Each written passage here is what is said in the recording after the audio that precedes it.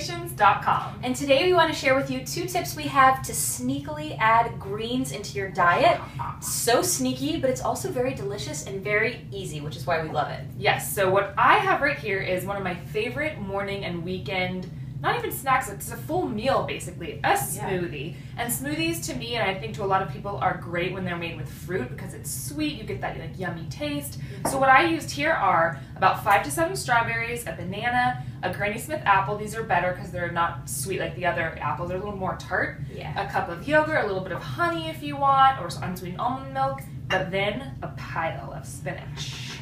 So normally you'd look at a green smoothie and be like, oh, that's going to taste like vegetables, but it doesn't. The fruit really balances it out. It's so delicious, and you get a huge serving of greens. Yeah, you sold me on this. When I saw it, I was like, ooh, it looks green. I'm sure it's probably, it's so tasty. So good. And you don't taste the spinach. No, you do not. It's perfect. Yeah, great idea, Claude. Thanks, man.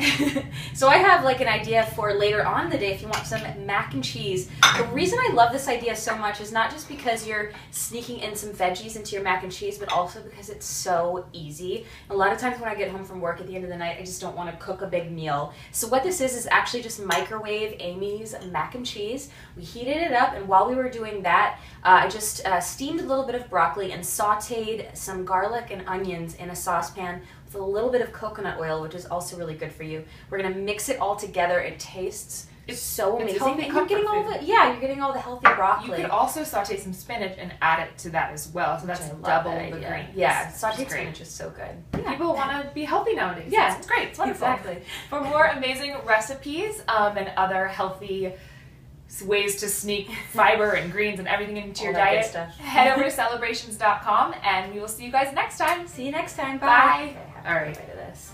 Ooh, that's so good. It's so good.